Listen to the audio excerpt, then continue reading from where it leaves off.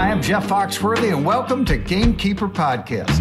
If you want to learn more about farming for wildlife and habitat management, then buddy, you are in the right place. Join the Gamekeeper crew direct from Mossy Oak Land Enhancement Studio as they discuss the latest wildlife and habitat management practices, news, and of course, hunting. There's no telling what you'll learn, but I'm going to tell you, I bet it's interesting. Enjoy. We're live in 3, 2, 1.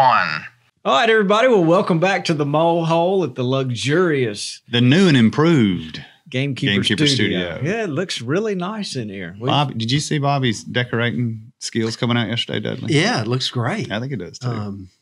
What do they call that? Feng shui. Feng shui.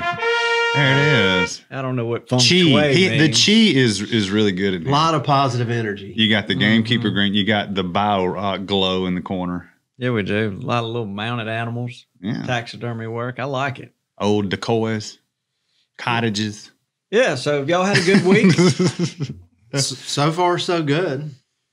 I can't complain. Well, Lanny, I've got I'm dying to know, have you and Hayden had a deer hunt since we sat last time? We have had a deer hunt, and he is going through the old, ooh, I should have shot that one phase. So, he was dead set on getting him a nice first buck and passed on a couple of deer he probably shouldn't have, and then had a we've had a lot of good encounters, and he's had buck fever several times, so it's been really cool to see that. But he is yet to put one on the ground. So what usually happens is we go hunting, and then a lot of does come out, and he's like, "Hey, I'm gonna wait." The does leave, and then he starts, "Man, I wish those were still out there so I could shoot at them." So is he picky? Yeah, he was. He's not as picky as he was at the beginning of the season. So yeah, I mean, we're having a really good time. No, it's totally his. And he is really into like the whole deal. I think he's really into more setting up, the wind, what's going on, than even, shooting in the first place. My whole deal growing up was I want to shoot one, right off the bat. Right. And he's harvested deer before. He's just on the buck hunt this year. So, well, are they tormenting him? Does he talk about it all the time? Yeah. When he's sitting there quiet, riding to school the other day, I'm like, why? Because he's like me. He's quiet when he's asleep. When I was a young child, I was older than Hayden, but I was in my teens. My parents woke me up. I woke my parents up one night. I had taken a deer head off the wall and was wrestling with it in the bed, but I was asleep.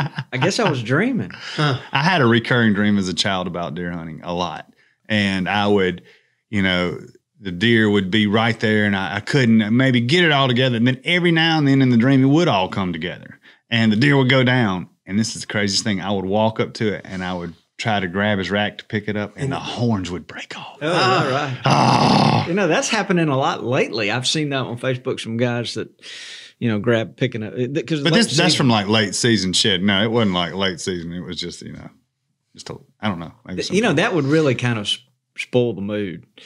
To grab him and the horns pop off. That's a pretty cool story. My dreams had nothing to do with that. I would, show up at school without any clothes on or I've something had those weird too. like that. You ever had the cross-eyed dream where you're cross-eyed? No, I have not had that. You need that one. Cheryl Teagues and Farrah Fawcett were in a lot of. I got you. Back in the day. Mm. Yeah. So Dudley, what about you? You and little Dudley had any hunts? No, we've been focusing on, good old soccer. I remember those days when my dad had to go to my soccer games, but yeah. This is kind of that time of the year when the rut's over with. I was going to say that. And I don't know. I was telling my wife the other night, I don't know that I have ever been in West Point this week. No, I've never since in I've 20 years been to work at Mossy Oak, because we're always at the SHOT Show or getting ready for the SHOT Show or something. I love being here. It really feels January and February is just showtime. It really is. Yeah. But you could almost feel, to your point about the deer, is like 10 days ago, it's still, crazy, and then it's like, I don't know whether it's length of days or everything else. They just start changing. And you're hearing frogs croak while you're out there. Good old it's just really kind of weird. It's fill the freezer time, you know. It really is. That's probably what I'll do. See if I can't go somewhere close to town and shoot a doe or two one afternoon. Get stocked up before she goes out. My daughter and I hunted last weekend. Saturday afternoon, we saw like 15 does and not a single buck. Now, you back that up 2 weeks, that wouldn't have happened. That's exactly what we're seeing, too. Exactly what we're seeing. It's way different. So while I'm thinking about it before because I always forget this week's episode is sponsored by the GameKeepers magazine. Hey, man, those are some really cool guys. I don't know if y'all met them yet. We love that magazine. And if you don't subscribe, you need to subscribe. It comes out quarterly. Every time a season changes, there's a magazine hopefully in the mail to you. It's 156 pages of really need-to-know information. And when's the next one coming out? It'll be spring. That'll be the next season. So it'll mail about the first of March, I think. All right. I hope. Yeah, we try to get it there just right before that actual season starts. Yeah, we try. And but it's the gamekeepersclub.com is where you can go to sign up. $20 a year. It's a deal. Yeah. And a new website's coming soon. Yeah, let's see that. Hey, it's been a long time coming. Yeah, so if you don't subscribe to the Gamekeepers magazine, I'm just inviting you, suggesting strongly because it's a really, really good magazine. Inviting, and you know, we all enjoy it. It's a labor of love. We've been doing it over 10 years. It's way over 10 years now, isn't it? Yeah, you can even subscribe a buddy or a neighbor that you're wanting to turn on to the Gamekeeper. Turn them into a keeper. Yeah, that's right. And if you don't subscribe, you can go to Tractor Supply or Walmart or Bass Pro Shops and just pick up one, and you'll see how good it is, and you'll want to subscribe. There we go. That's that little business out of the way. So, blood on the biologic is just. Well, it seems like the Midwest guys are in the field of freezer mode. You know, I've seen a few blood trails on snow. You know, a little bit of that. Red carpet, you know. I'm so jealous of that. And me too. Rayleigh, you know, ran down there in the afternoon when we had our great blizzard of 2000 and what year is it? 21? 21. That 3/4 of an inch. Yeah. Well, I tell you what, if you go to a local processor, it's amazing. You got to stand in line, get a number, and just wait. Yeah, this is the first time, you know, one of the effects of the whole pandemic is an increase in license sales. The first we've actually seen in 25 years. I wonder what that increase is. I don't know. I've looked at, you know, I've seen some state numbers and they're talking 10, 12, 15%, you know, up to 20% in some states. I think that's great. I think it's too. It's awesome. It's awesome for the sport. So I think that's probably, you know, obviously driving it. This whole, we're going to talk to, you know, Robert Arrington with Deer Meat for Dinner today, which is all about catch, clean, cook. We call it field to plate. You know, so I think a couple things are going on there. People are, you know, wanting a more localized source of food and protein, and you know, they're also at the house right now. So. Yeah, looking for something. to do. It's probably a really good thing for most deer herds. Yes, to have a few more animals removed from it. Yeah, especially in the South. You know, we have an extremely high deer density. It is probably one of the most labor-intensive things about wildlife management in the South, honestly, is, you know, keeping your doe harvest where you need it to be. Yeah, that people typically struggle doing because people are so into, man, I don't want to mess up my, you know, don't want to spook the bucks, right. But you got to do it. And before I forget it, also, I wanted to ask you, can you still go to Walmart and go down? Is there still an aisle that's got all that game processing? Yeah, if it's not sold out, it is just like the processing thing. The Gamekeepers game processing line of stuff is. And what all's in? I mean, it's a bunch of stuff. There's grinders, vacuum sealers, seasonings, casings, everything you need to get started at really good price points too. So, you know, I would suggest what I've done over the years is just add a little something every time, you know, and as long as I've been into it, I'm just now at, you know, full capacity. I just made my own first round of deer sausage this year, although I've ground and put up a lot of stuff before. So yeah, it's a real good way to get started. It really is. And it's at Walmart. It's at Walmart. It's great products, all engineered by Hamilton Beach Weston. So quality stuff at a great price point to help people out. Because, I mean, the process around here, you can't even drop one off. Right. I've been Right turned now. away a couple times. But so is it? You can bring them to my house. is I'll it take in- care of them well, for I'll you. do that. Do I have to pay you? Well, I charge by the loin. You might be missing a loin. You might get half of your stuff back. Yeah. Yeah. So this is and it's in the sporting goods section Yeah. of Walmart too. Yeah, Okay. Yeah. sure So is. guys, y'all go check that out. It's some really good stuff. It is great stuff. It is.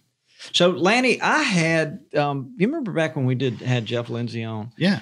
I had created thinking that you might struggle with some of those questions. I had created, Obviously. Oh, no. There we go. I had created a question for you. You know, you got the first the question, Hank Williams Jr. Country Boy Can Survive song. Mm-hmm. You got the question. Yes. Because Hank Williams Jr. is squarely in your wheelhouse from back in the day. I mean, I grew up a Southern boy. You know? Yeah. So I had another question, and nobody knows this one. So the cat isn't out of the bag. So we got Jason, and Mac is back from his vacation. He Yeah. looks very relaxed. Oh, Steamboat Mac. Yeah. Mac. Yeah, look at him. He needs to stand a little closer to his razor, it looks to me like. But anyway. He's going for that mountain man look. Yeah. I like it. Yeah. So Dudley, I've got this question. So any of y'all that Do we need to ring a buzzer or something? Well, if you know the answer, raise your hand. That way everybody can hear it. blurt it out. And Everybody then, can hear it. You'll steal the answer. Okay. I know how you are. So here's the question real quick. All right. So according to the song, A Country Boy Can Survive by Hank Williams Jr., we all love that song. What was his friend shot for? And what did he want to spit in his eye? So wait, I don't know whose hand went up first. I'm going to say Dudley's hand went up first. Lanny, I'm disappointed you didn't immediately just. This one is, I wanted to let somebody else answer. I'd be willing to bet that 95% of our audience knows the answer to that. And it is? $43. That's exactly right. And what he spit in his eye. Beach nut There tea you backer. go. Boom! Go, Dudley. He gets a GameKeeper prize pack. Is that a tour of the biological Yeah, I warehouse? don't know if that's really a GameKeeper question, but No, that was not a game, but that Yeah. was one designed for you that I gotcha. felt like you would be able to help pull Jeff through. You remember Yeah. when we had the cosmic brownie just for Jeff. yeah, that's right. But I do have a GameKeeper question if you want to try your luck. Uh-oh. Can I phone a friend? Yeah. Okay, they're all in here, so Yeah. let's do it. Yeah. Okay. All right. So here's one. All right. When a white-tailed deer gets wet, as in it's raining, they always shake what first and what last? They shake their head first, then their tail last. Is that your final answer, That's my final answer. Dudley?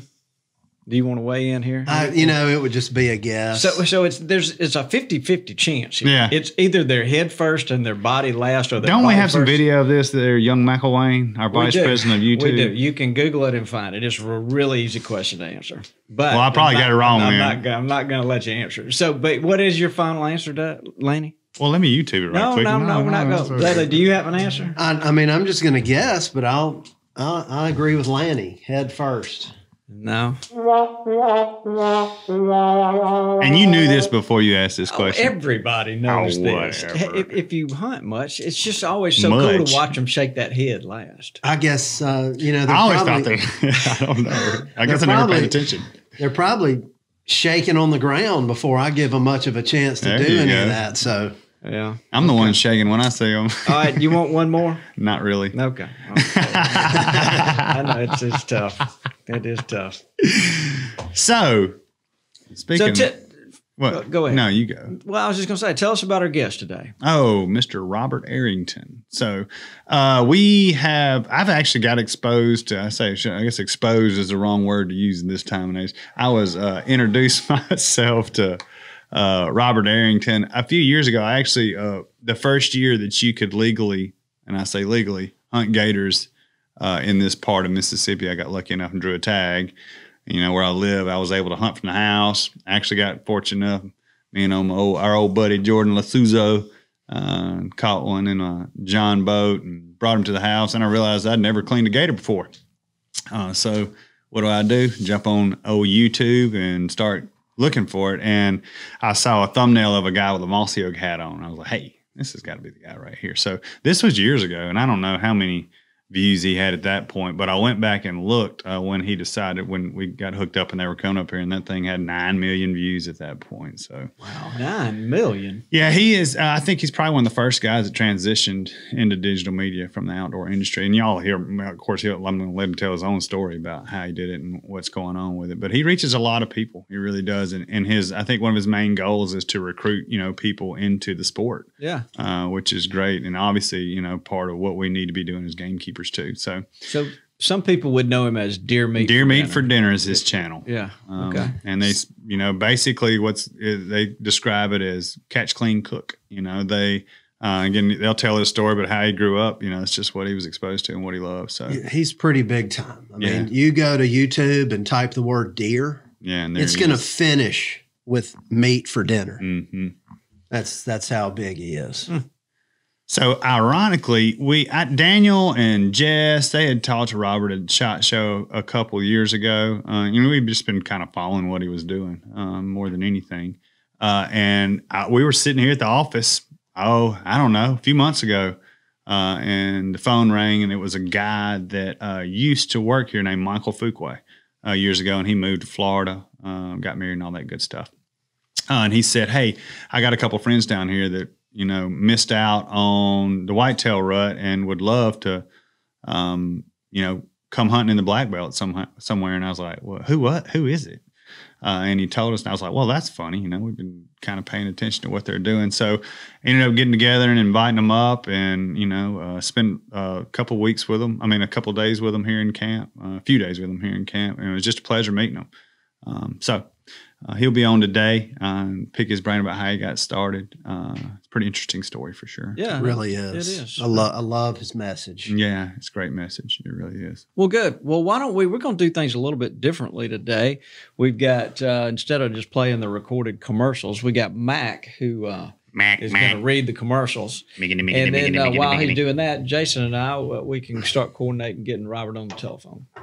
So, all right. Mac, what you got? Is he pro? Hey guys, spring's right around the corner, and for many gamekeepers, especially those in the north, it means it's time to plant clover. And as gamekeepers, we love clover plots. Biologic's Clover Plus and non-typical clover are two of the best clover products on the market. Clover Plus is a blend of New Zealand red and white clovers with chicory added. We see field consistently last 6 to 8 years. Our non-typical clover is a white ladino with giant leaves, and it's late to flower, so that means it stays focused on forage and production longer in the spring, a critical time for antler genesis. Give biologic clovers a chance and learn more about them at plantbiologic.com. How about that? Mac.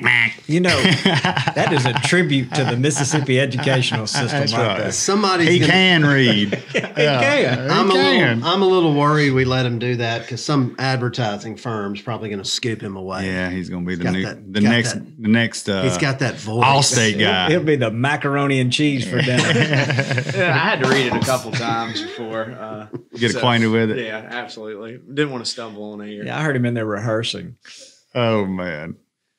Well, guys, we're going to talk to one of our good buddies, Robert Arrington, here in just a second. And, man, he came down last week. We had some great hunts. It's really interesting to hear his story. He's one of the biggest phenomenons in the outdoor media right now, especially in the digital media place. So we'll learn more about his story and what drives him. So excited to talk to him. We're going to dial him up.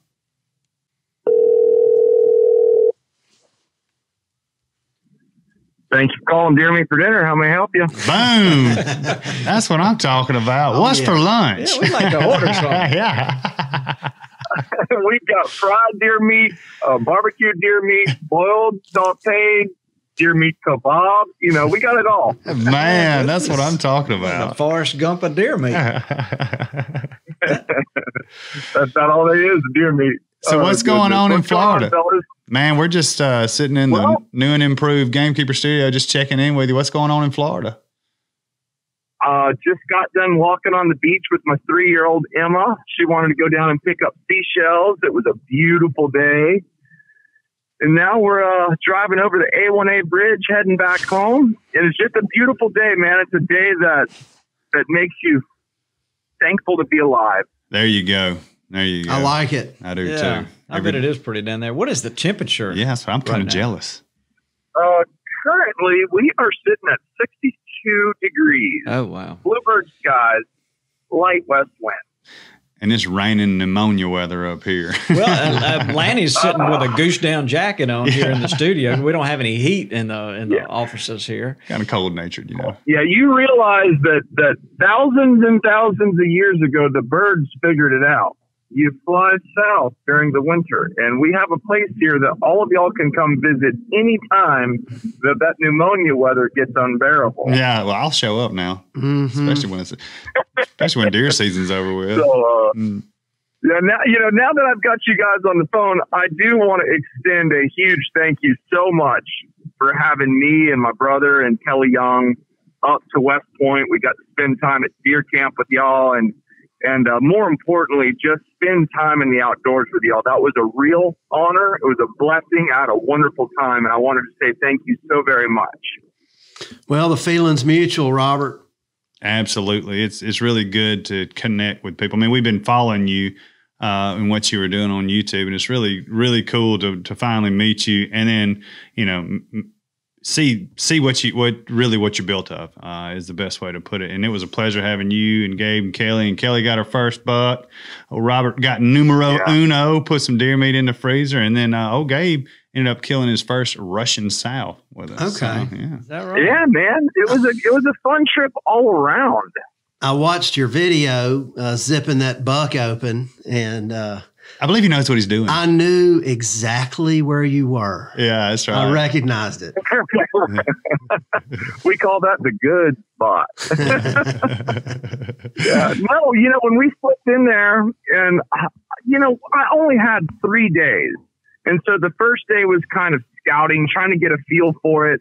The second day, I said, I just want to get somewhere where I can see a long way, spend some time with my binoculars, and try to see what's available. And, as it got daylight and I saw that giant set of, I honestly thought he was just a huge spike.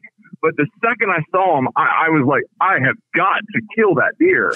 And so I only had a quick little bit, and I didn't have a rest. I'm shooting off my, free-handed off my knee, and was able to make a decent shot, roll him, and that was super exciting, getting back to the house, cleaned up, and then that night around camp there, just frying up deer meat like we grew up doing, that's kind of what we're all about. And what was awesome is that's what y'all are all about. That's 100% right. Mm-hmm.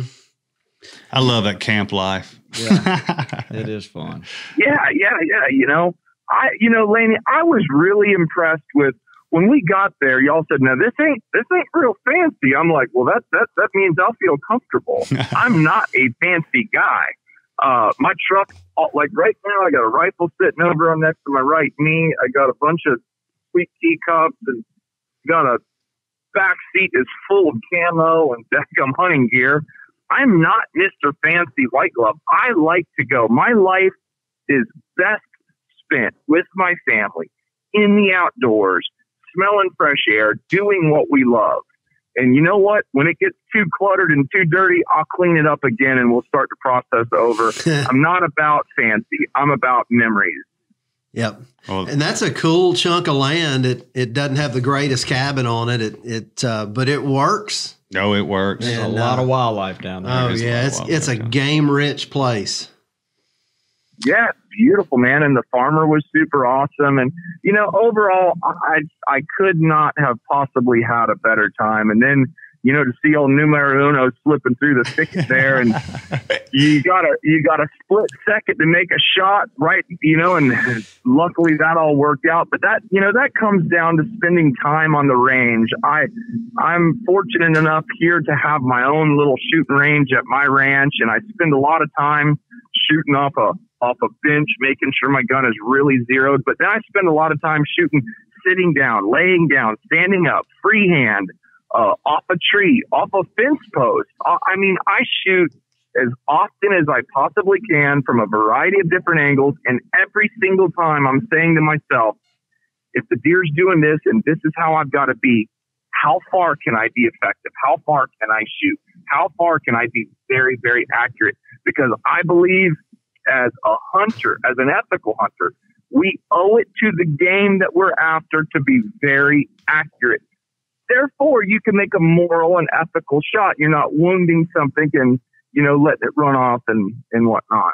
So 100%. that's Yeah. a So, big part of my life. Lanny, you need to spend some time. Hey, why are you bringing up old stuff, Bobby? Well, I mean, every time you were bubbling up in my mind the whole time he was making that beautiful speech. Have to shoot at elk 7 times. 1 time in my life. Well, that's a good point. Listen, I mean, if you're going to go on an elk hunt, who wants to shoot just one time? There you go. Thanks. I appreciate that. Well, I tell you what, we talked to the guys last week at Nosler and Browning, and they echoed when y'all came in here with that 6.5 Creedmoor. It's a new round to me. Look, I'm a dinosaur, so I'm like to do my old ways, my old things. But well, it's a good round. I've been shooting it now for about 4 years, and I've had tremendous success with it. I've had to make some really difficult shots with it. I killed my big bull moose up in Saskatchewan, muleys, whitetails, hogs. I mean, it's low recoil. It's got a really nice high BC, so it's a very efficient bullet. People ask me all the time on YouTube, I'm going on a deer hunt. What cartridge do I need to buy? Or what gun do I need to buy? I'm like, you buy whatever gun and whatever caliber you want, as long as you can be accurate with it. And I always say, shoot something that doesn't have a ton of recoil and that you can be accurate with. And then understand your limits. Understand how far you can shoot. Don't go get set up somewhere where you're going to have a 300 to 500 yard shot if you only can shoot 100 or 150. You've got to hunt in an area that you can be effective, in a manner that you can be effective. Every single high-powered rifle on the market will kill the heck out of a deer or a wild hog or an antelope or anything like that. What can you be effective with? You can wound them with a 300 Ultra Mag. Yeah, Exactly. good point. yeah, Lanny can prove that. It was a muzzle loader. And he was wounded, but we got him. Yeah. You got him. We got elk meat for dinner in my house. That's all I'm saying. And Robert, that's right, man. That's what I like so much about your videos. And your message. You are able to hold an audience, everybody from 101 to advanced. Mm-hmm. And there's something to learn in every video for everybody. And it's all interesting, whether you're new at this or whether you've been doing it for years. Yeah, you can pick up on it. So, Well, how did you get into I really appreciate that. Yeah. So Hey, Robert, fellas, hold on for one second. Hey, hold on for 1 second. This is to show how real we are here at Deer Meat for Dinner. Mom, Emma has to use the potty real quick. Could you take her real quick inside? No. I'm on. Oh, goodness, no. That's my mom being my mom. I love it. That's awesome. I will give you. Hold on, let her get out of the car real quick. I love it. Dudley, do you need to go to the rest of the Yeah. Oh, goodness. All right, guys. So I will give you the brief but not so brief version of how this happened. Back in the early 2000s, 2003, 4, 5, I was a captain down in Costa Rica running a big sport fishing boat, and I had an opportunity to be a part of a fishing show called Real Adventures. They came down. We did 4 episodes. It went really well. They invited me to be a full member of their crew. So I started doing that for a few 4, 5, 6 years. Then I started my own TV show called Respect Outdoors. It was on Sportsman Channel. We were nominated for awards. It was really fun, but I was kind of a one-man band, and I was always more interested in telling my story and making videos than building up my sponsors. And so it was very difficult to do both. And so over 3 years that I had the show, I said, man, this is crazy. I'm spending all this money on airtime and I'm not getting ahead. I have to tell more about a sponsor than I do about what I'm doing in the outdoors. And then I started looking at YouTube, and a friend of mine, Greg Moutsamides, he was with me. He said, Rob, man, you have a very interesting life. I've been watching a couple YouTubers, and I think you should do this in the outdoors. And so, Sarah, my girlfriend at the time, she had moved down from Wisconsin, and Sportsman Channel was banging on me to renew a contract. What? I'm done with this because I've got to go out and film. This is a whole year process so that I can then have shows in the fall, and it doesn't seem to have any efficiency in it. There is no end game. I don't see how this becomes something that I can do for the next 20 years. And I really started, this was in late January of 2013. I started really looking at YouTube, and I said, you know what? I'm doing that. And I pointed my bow towards YouTube. And I started thinking about it, and I was in my kitchen cooking some deer meat one night. And I was, you know, everybody has been in that stage of their life where they're like, what am I doing? And is this worth it? And I was just questioning everything. And I was leaned up against my counter, looking at a cast iron skillet full of deer meat frying. And I was like, what do I love? What is at my root? And I was like, man, I love deer meat for dinner. And I said, Okay, get in your seat. I wonder if there's a website called Deer Meat for Dinner. And I went online, I typed in deermeatfordinner.com, and it popped up like a scene in a movie. Buy now on GoDaddy, $9.99. And I was like, holy mackerel, $9.99. If I only had $9.99. So I looked at Sarah, I was like, hey, do you have $10 on your credit card? And she's like, yeah, what are we getting? And I said, I'm going to buy a URL. She's like, well, what is that? I said, I'm buying a domain. It's deermeatfordinner.com. She's like, well, what is it? I was like, do you like Deer Meat for Dinner? And she's like, yeah. I was like, right, we're about to own that name. And so does everyone else in America. And I didn't know exactly how I was going to do it. Hold on, let me just tell my mom. Mom, thank you very much. I said, so, you know, I bought the name, and I sat down and I made my very first video, which was just making deer meat for dinner. And, that sort of went well. Well, at that time, the only way because I wasn't doing my TV show anymore, the only cash flow I had in the world was from guiding alligator hunts and hog hunts. Mm-hmm. Well, all of a sudden I went out and I had a hog and a gator in the cooler that I had to skin, and I did a gator skinning video, how to flash, debone, and skin out an alligator. That started working. And then I did that's still my number one video to this day. It still gets, I mean, it's at 19 million views right now and climbing. I messed up. But then I said, okay. I said, all right, well, what about if I cook it? If they like to see me skin it, what if I cook it? So I do a full video. I mean, just at one of my friend Cliff Berg's house, we, cook it up using some Everglades, which is normal for us. And, off we go. Well, that was on a Friday when that video uploaded. And that following Monday, a girl named Kelly Harris from Everglades Seasoning calls me and says, we saw one of your videos. Now, at that point, I had 805 subscribers, 805. That video at that point had 1,200 views, which was a lot to me. And she said, will you come out here and talk to us about using our seasoning? I said, yes. I drive out there the very next day. We sit down and they show me their facility. It was just a little facility where they bottled their spices and had a little couple of offices there. I mean, we're talking real small. And after about an hour and a half of showing me around, chit-chatting, talking, the owner, Mr. Chris Sebring, he looked at me and he said, how much would you charge me to use this in more of your videos? And I had no idea we were going to be talking about money because, as you know, this is a process that, you start off with like getting to know one another and then like, let me see what you can do. Right. And then we're going to tiptoe into money. Heck no, man. The very first time I laid eyes on the guy, he said, how much?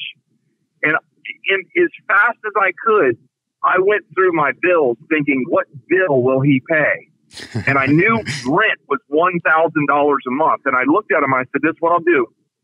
For $1,000 a month, I guarantee you 2 videos a month. And at the end of the year, you will have 24 videos and you will have paid me $12,000. And that's going to be the best money you've ever spent your whole life. And he said, that's a deal. He never questioned it. He never asked me for any of my analytics. He never asked me for anything. He simply said, that's a deal. And when he said that's a deal, he stamped proof of concept on my heart. And I knew for a fact that YouTube was the answer. I went home and I asked him the next question was, when can we get started? And he said, I'll write you a check for this month and next month right now, which was amazing because I was a month back on rent. I took that $2,000. I came flush on rent and I started marching forward. From then till now, my channel has accounted for millions and millions of dollars of sales for Everglades. I've never, ever raised his rate a nickel. He still pays me $1,000 a month, and every month I donate that $1,000 to a family that needs it. And the reason I don't raise his rate is because every single month, whenever I get that check, I remember how bad I needed it, and it shows me where I came from, and I so much appreciate that moment in my life. And as he wrote that check and tears rolled down my eyes, I knew, boys, I am here. I have found where I need to be.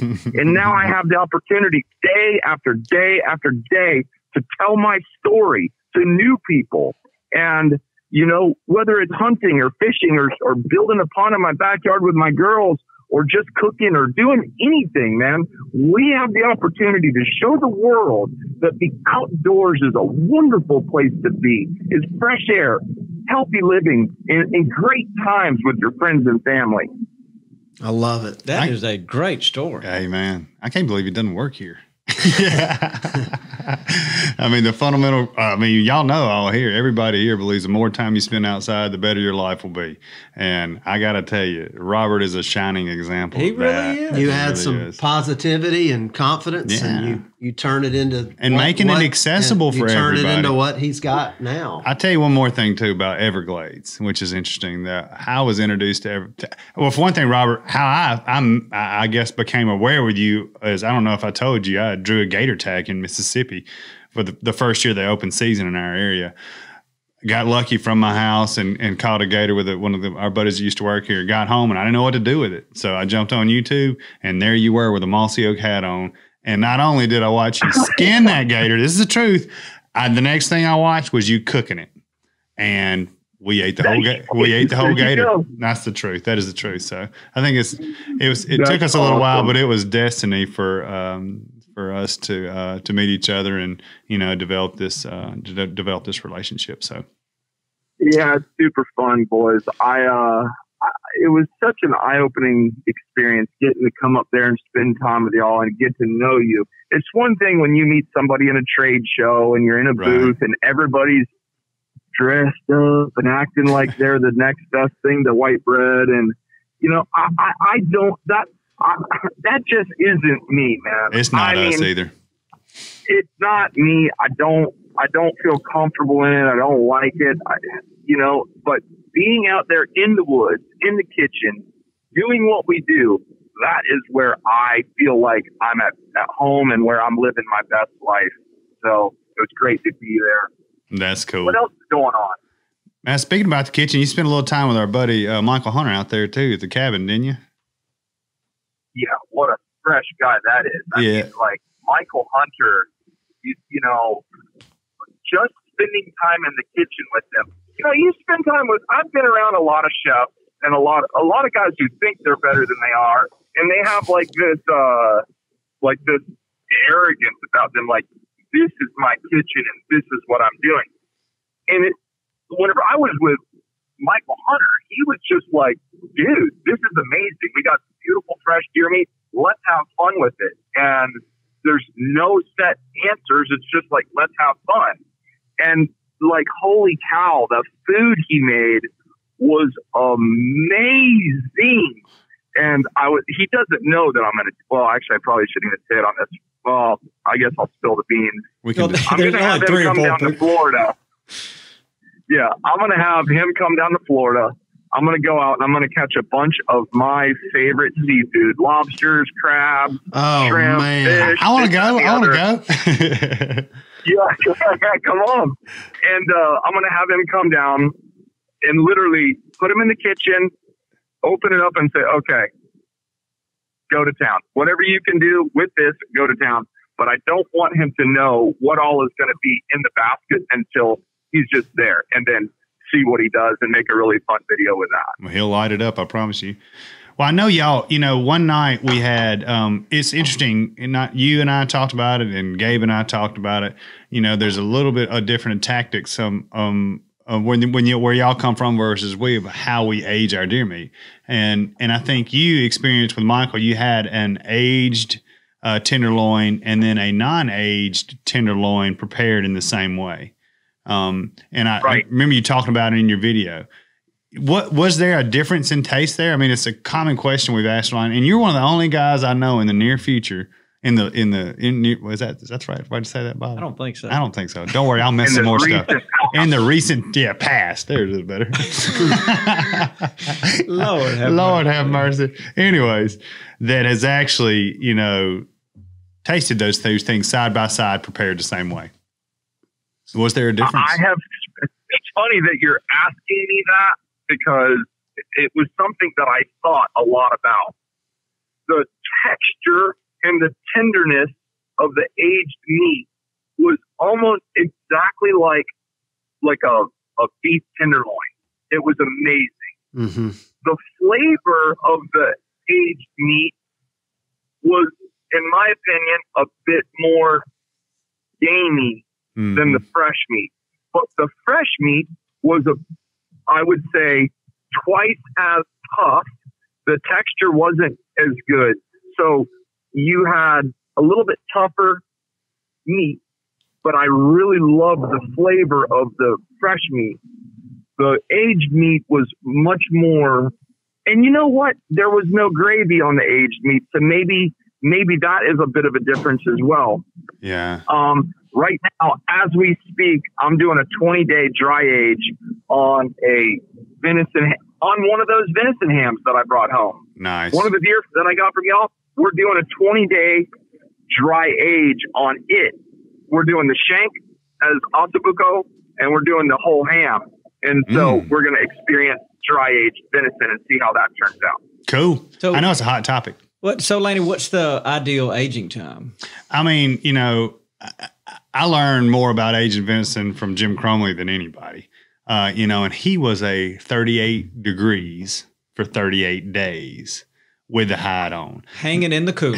Now, look, not many people have access to hanging coolers like we do. So let me preface that. So, but that, and I try to, 3 weeks is a minimum for me. I like to hang them 4 weeks. Well, I tell you, if you take one to the processor, you're not getting that treatment. No. It's they're processing it immediately. No, you have to do it, and they'll skin it and then hang it with a few days with the hide off.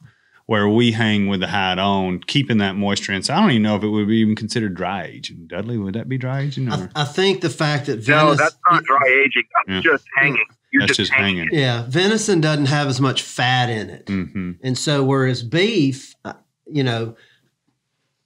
yeah, but I like aging it with the hide on it if I'm going to age it a long time. But I think that's where the compromise is. There's not as much fat in the venison. But so if there was more fat in it, you could age it without the hide on it. Right. Right. Gotcha. So what is going on with the meat during the aging process that's making it better? What I've always been told is that the good bacteria lives below 40 and bad bacteria lives above 40. So basically you're just allowing that meat to naturally break down. And to Robert's point, it becomes more tender. And that right. is, and I hear you loud and clear, because fresh deer meat to me, the taste, he's right, is sweeter. It's not as, I love the mineral kind of a taste, the earthy taste in things, whereas, the aged venison to me is more tender. Does it have a different look to it after 38 days? It's a little darker. It's oxidized. Right. Yeah.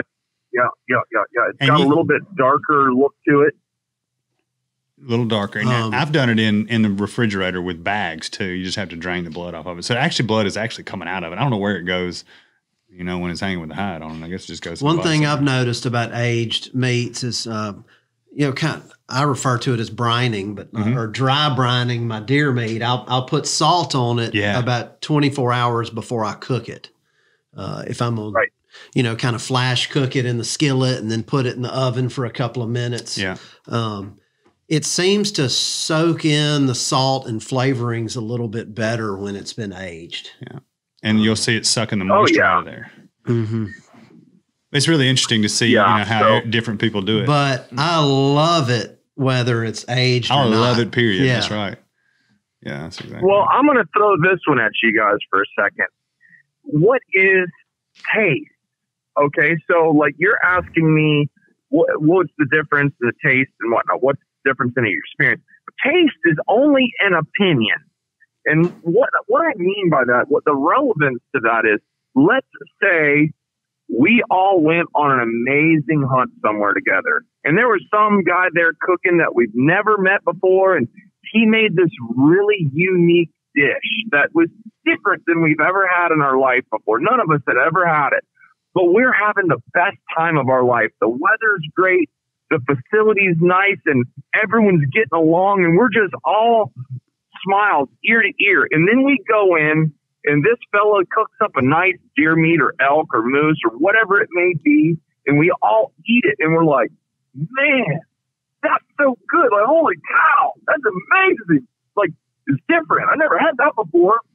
But because of the experience, because of what's going on, our mind then tells us that what we're tasting is freaking good. Like, that's amazing. That's awesome. And over time, then we all go home, we all go our separate ways, and our mind continues to tell us what you had was amazing, and you need to have more of that. You need to do that again.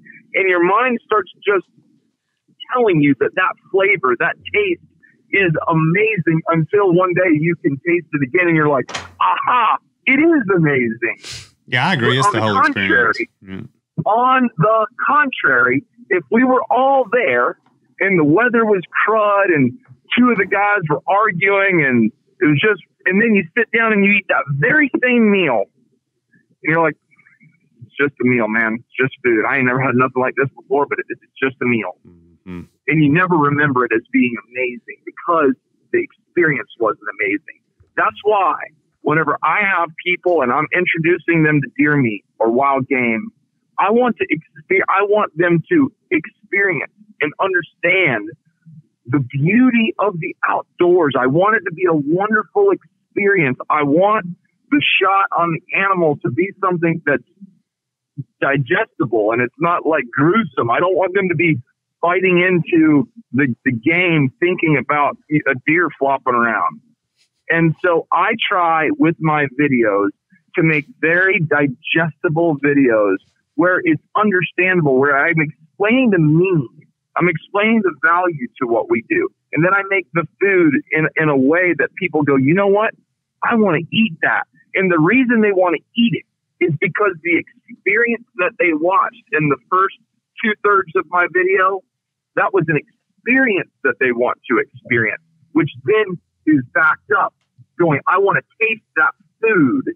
And together, the catching, the cleaning, the cooking becomes something that they want to do, which is why I have hordes of vegans and vegetarians and anti-hunters that reach out to me and go, why didn't I see this before I become a vegan? Because I want that. And I can't even comment on your videos because my friends would think my account got hacked. Yeah. That to me is the very best comment and the best message I can get is whenever my experience of what's happening in the field turns into food and people want to experience all of that.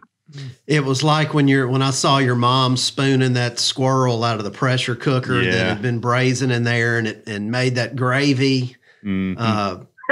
I saw that what you just said, makes a lot of sense. 100%. I wanted that squirrel so bad. I could smell it. Yeah. And I was watching a video. You started looking outside in the trees. Yeah.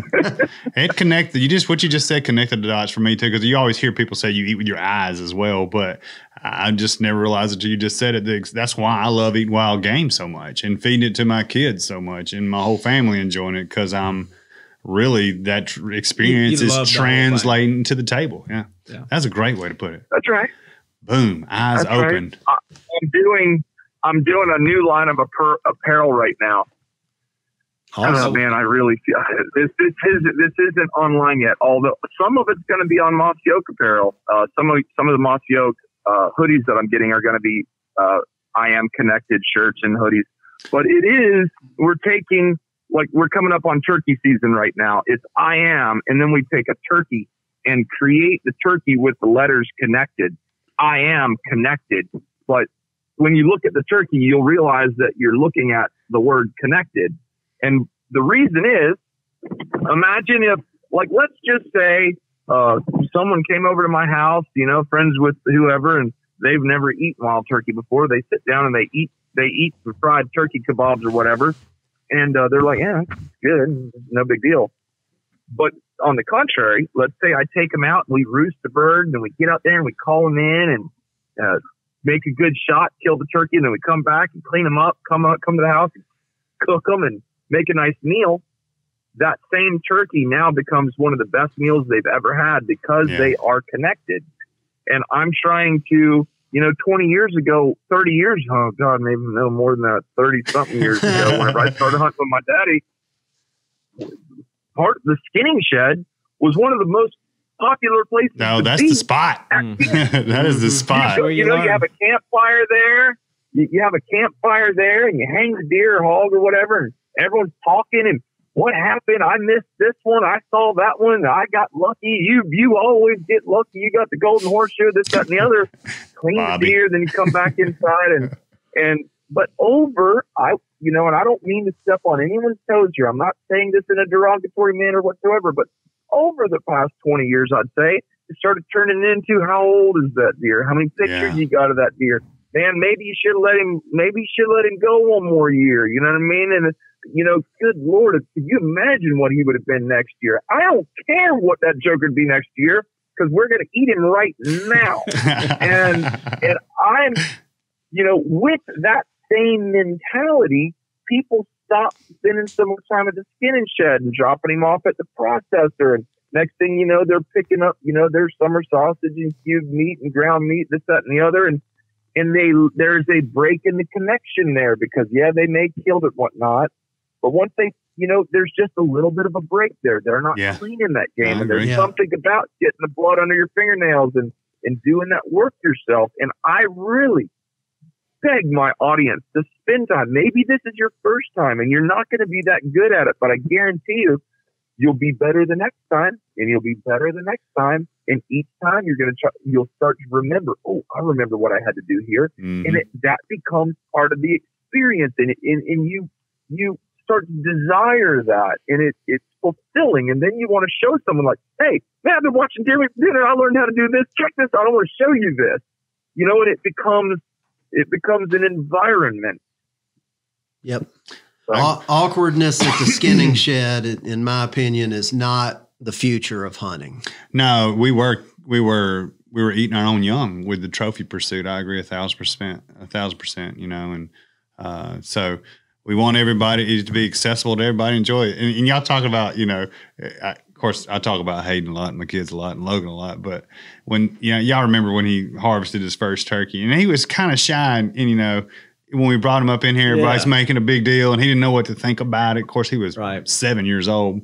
Right. When we went home and cleaned that turkey and fried up turkey nuggets that night, he was strutting around the house like he was just a king. I mean, even when we said the blessing, we thank Hayden for being able to harvest this turkey. And man, son, he bowed up then. But, But it's really, really cool. It's cool. I just look, man, I've had comments with so many guys here lately. I'm like, on our ranch, we have 3,000 acres, which is like unbelievable to think that I have 3,000 acres here in South Florida. I've never killed a single deer on it. He's a gamekeeper, Year, isn't he? Yeah. Yeah, my dad killed one last year. I'm actually paying to go hunt a duck hunt this coming weekend on a place at Okeechobee. When I got a bunch of ducks on my own ranch, I just don't want to shoot them because I like seeing that field, that pond full of ducks. There's just something to this life. That's right. Of watching it grow. And I love seeing my bucks. You know, I've had my place for 4 years now. Whenever I first got it, you couldn't hardly see a deer. Now, daggum, I got deer I can ride up to and almost hand feed. And seeing those bucks that are now, you know, next year it'll be my 5th year, and I'm going to have some deer that are proper, are really nice bucks. I might have to slip out there and dust one, but I bet you do. When do those deer down in that part of the world rut? Whenever they want to. We have does come in heat. I'm pretty sure we have does in heat year round. We don't have any major weather, like we don't have a heavy winter to kill off fawns. We in the does. So the real young fawns. I'm sure I have seen spotted fawns 12 months a year on my property. So that means the buck's going to be breeding that doe 12 months out of the year. Well, I don't think he can breed when he doesn't have hard horns. I think there's a testosterone thing going on there. But I've always heard that South Florida part of the world was in July. Okay, so I don't know. I personally, with my own eyes, have seen 3 bucks running one doe. One of the bucks barely had a nub coming out of his head. The other one was about 3/4 of the way grown in full velvet, and the other one was in complete solid hard horn. That was in Venus, Florida. Watching them run that doe, dog that doe, just as if they were all full hard horns. We know what they were talking about. So, if a younger doe doesn't get bred during the rut, then she comes in 28 days later. Right. I mean, maybe that could be spread out over a longer period down there because that's a crazy deer herd. We need to call the deer lab and ask them. Yeah, that'd be a good Bronson. It'd be a question for Dr. Know-It-All. So, Robert, I've got another question I wanted to ask you. And so, from your experience with deer meat, do you, if you had a choice of killing a mature doe, or if you had an old 4 or 5 year old buck, can you tell a difference in the quality of the meat or the taste of the meat between the two? Good question. You're looking at an absolute gold mine for a YouTube video. I personally, people are going to think he ain't never eaten deer meat before, but I'm telling you, I have killed a yearling doe before, and that joker be tough as shoe leather. And I've killed big bucks that, for whatever reason, have been tender. And on the vice versa, I've seen it totally different. You know, I've seen it reverse of that. Yeah. So I think some deer are just tough. I think the way you kill a deer was it a really good bang dead shot that, you know, or did they was stress? That deer running does? Was he pumped up full of hormones and testosterone? Had he been fighting? You know, was it just an old haggard doe that lived a hard life? I don't know, but or what they're eating. None of it. Yeah. Or what they're eating. And but at the very same time, if we take a deer from southern Iowa that has eaten nothing but corn and soybean and acorns its whole life, and then put it up against a deer that eats gallberries and palmetto berries and forage down here in South Florida, we'll eat some corn, I'll tell you that. But if you were just to take a deer from South Florida, I believe if you take care of both of them properly, kill them, gut them out, hang them, cook them right, I don't think you will see near the difference that people say. And there's a reason why. Cattle build fat within the meat. Deer, the only fat they have will be on the outside of the meat near the skin. They don't have fat in their meat. You're only eating the protein, the actual lean meat. Well, if you have a grain-fed cow, all that flavor of the grain is in the fat in the meat and the marbling. Well, you don't have that. So the fat from the corn and soybeans that's stored in fat, that you don't eat that on a deer anyway. So I think you're just getting the flavor of the meat. You're not getting the flavor of the grain. But count on 2021 Deer Meat for Dinner doing a video comparing a grain-fed doe from Iowa to a public land, no corn, no nothing doe down here in South Florida. I think that'd be great content. Just put that on the docket. And I said thorn, not corn, but just eating thorns down there in So Florida. I noticed Lanny he was just Googling and he got the URL aged deer meat for dinner. Yeah. But you know, Robert, you've enlightened me again. I mean, I don't know how many deer I've cleaned. I mean, hundreds. And, you know, I know the fat's on the outside of the meat. I know the beef, you know. Dudley, why hadn't he never told me that before? It makes perfect sense. It makes perfect sense. It really does. Well, you know, and everything is an opinion. I talk with confidence. I talk like I have the answers, but it's not everything we're saying is opinion. If there was an answer, that means someone could be right. No one is right. We all have opinions, and we all do this. That's why there's so many different options, and that's why we freaking love it so much. That's kind of you can never know it all. That's kind of how we do at GameKeepers. We like to read the science, and we also like to infer things on our own. Yeah, and just word of mouth and talking to other hunters and gamekeepers and learning. But you're right, Robert. You never quit learning. And, you know, I've been doing it my whole life. So Bobby's older than I. He's been doing it longer than I have. Yeah. Well, so it seems to me that the care of the meat, how you take care of it is probably going to play a big role in this too. I agree. I know Robert saying you want to get them cooling down quick. You know, it's the best way to put it. Right. Yeah. You know, if you can shoot a deer like, you know, old numero uno, put it right on the white patch and let her rip. I mean, that deer literally was DOA. I mean, or D on his head never even rolled over. He fell right on his feet. Now you'd have to imagine there was no buildup of anything. That was just alive, then dead. Within, I would say, from less than 5 minutes from the time of the shot, you saw the video where I gutted him out. Everything was gutted out. He started to cool down. We got him opened up, cooled down, and then skinned out the next day. I mean, that's about as good as it's going to get. There's no gut matter on the inside of the chest cavity, swathing around. I mean, he was killed fast, gutted out fast, cooled down fast. That's about as good as it gets. So, Robert, one of the things Lanny was telling me that you've got this 3,000 acres, and you had another farm, he thought, in South Georgia. That's his family. And so, what we wanted to offer to you is we'd like to work with you in trying to help you make some of those places a little better. In other words, help you with some of the spring and fall plantings and minerals and trees and just the whole 9 yards of what from our perspective of loving on the land is, and we call that being a gamekeeper. But we'd love at some point we'd love to, if we could, help you with that. For sure, 1,000,000%. So we have two different properties. I have my ranch in South Florida, which has its own unique set of circumstances and difficulties for planting. And then my dad has like our little family farm. It's 100 acres up in Southeast Georgia. And he's got a 32 acre, tillable piece. It's 100 acres, but 32 acres of it is tillable. And he leases it out to a farmer, and that farmer plants either cotton or tobacco or whatnot.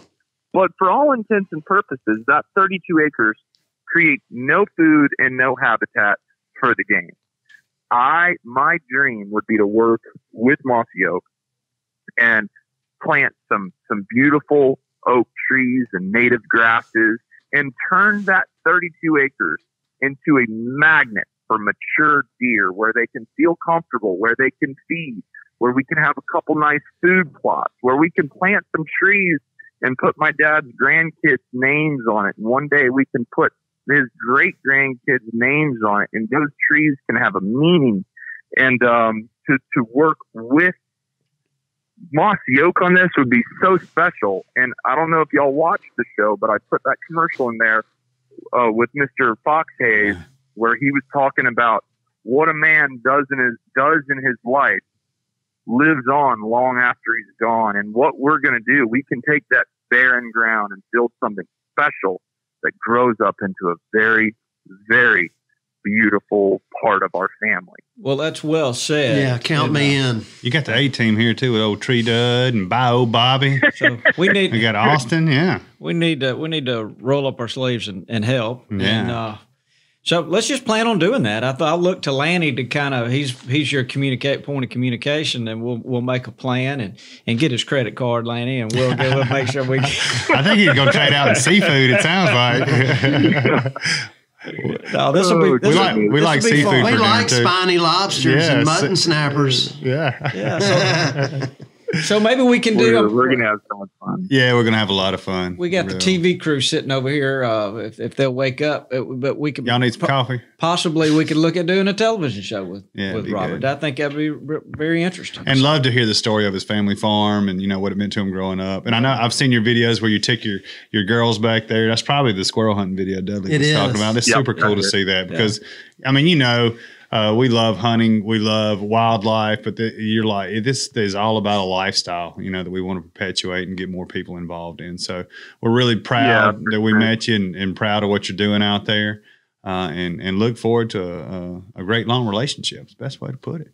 For sure, man. I think Bobby might even take you turkey hunting one day. Well, now hang on. Now, I told you, I texted you guys. Maybe we could go to Macon. We love turkey hunting, and you have all the species here. We have Osceolas on our place. My dad's got Easterns on his place. There's Easterns. We have a lot of places on Easterns, but I'm really seriously considering doing a tour all around the U.S. this year and killing all this, hunting for all the species of turkeys. Yeah. And I know that would make my cameraman Austin and my wife Sarah the happiest people in the world because those two are just jacked up crazy for a turkey. I love it, but again, I mean, I like the process. I like finding them, calling them. Once they're at 15, 20 yards, you're almost like, it's anticlimactic. You are done. Yeah. We sure love it. So. It is awesome. It is awesome. I mean, I appreciate you guys taking the time to call me and spend some time. This is what it's all about. That's Good exactly times right. and memories. Good point. Yeah. Well, I've enjoyed getting to know you. Yeah, we appreciate you being on this today. So, Dudley, have you got anything else to ask? No, I'm looking forward to helping you improve your family property and. Just holler at us. We can bounce ideas back and forth. And, I heard you might want to get a native grass thing going. We can help you with that. So, yeah, no doubt about it. Well, good. Yeah, I will. I'll get you guys. I'm actually going up to Georgia to look at a boat. And then we're going. Oh, my gosh. It's such a cool video coming up next week. I'm not letting that one out of the bag yet, though. It's going to be an amazing video. But I'm going up to look at a new boat in South Georgia. Then I'll shoot over to the farm. I'll take a bunch of aerial pictures and I'll get a bunch of video. I'll give you some dimensions. Then you can look at it on whatever topographical map so you can see elevations and whatnot. And then you guys can come up with sort of a plan and we'll start making it happen. That sounds good. Hey, do us a favor when you're there. Grab a soil sample. All you got to do is run out there with a shovel and get a little Ziploc bag. Yeah. Out of a couple places in that 32-acre field. It'll get us off the start blocks pretty quick, I think. Oh, yeah. Cool. We will do that. We will do that ASAP. Well, man, we sure appreciate you taking the time to talk to us today, Robert. We really proud of you, what you're doing and proud you came up and spent some time with us and look forward to doing this more in the future. Absolutely. Thank you guys so much. It's been a pleasure and an honor. All right, you guys buddy. have a wonderful day. You too. We'll talk to you soon. Thanks, Robert. Thanks, Robert. Thank you. Bye-bye. Well, I'm hungry now. Wow. He's got some energy, man. Yeah, he does. It's a good story. It's a great story. And really his goal is just promoting the lifestyle and getting as many people involved as he can. So if a guy's listening to this and wants to see more, he just goes to YouTube. Yeah, or you can Google deer meat for dinner or go to YouTube and type in deer meat for dinner. And his brother's Blue Gabe. And I think Blue Gabe, he's got a lot. I guess Robert content's a lot more deer hunting, and then Blue Gabe's got a lot of blue water stuff. Now, I will say Robert's got a lot of stuff on there. He's got bluefin tuna, squirrels. You know, he's definitely the epitome, of catch, clean, and cook. You know, for sure. Yeah. Or field to plate, whatever you want to call it. So, well, I can't imagine 3,000 acres down in that part of the world. That is, I think it's a working cattle ranch. For what he was telling me, we should have asked him about a long-tailed cat. Oh God, we'll have him on again. You know, he's seen one. Yeah. Well, he might have seen Bigfoot too. As excited as he gets. I love his whole message. I do too. It's a great message. It really is. It was great to have him here. Well, so I don't think we have we were so excited about having him, and Dudley's, we don't have an Dudley's Ask been Dud. went hiking one day this week, and so we don't have an Ask Dudley. He's question. been, he's been tracking down one of the biggest trees in Alabama. Went and posted up over there, didn't you? Yeah, found it. And over in a national forest in Alabama. Its name you can figure it out yourself. But so I've been going there over the years. And just love it. I like to hunt, but I also like to backpack and camp and that kind of thing. Me too. Being that I'm a tree nerd, I like old growth forests, so I'm always going to search and find those.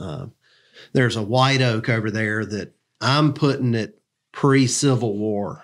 Where is it? I hadn't seen it yet. It's near the falls. Is it? And, okay. I have to go check it out. It finally kicked the bucket. So I took my pictures with it and everything, but it's got mushrooms growing up the side. The canopy's starting to fall out. So how old do you think it is? I would guess 300 years old. Whoa. Well, that would be way prior to the... And there's a poplar over there that is supposed to be over 500 years old.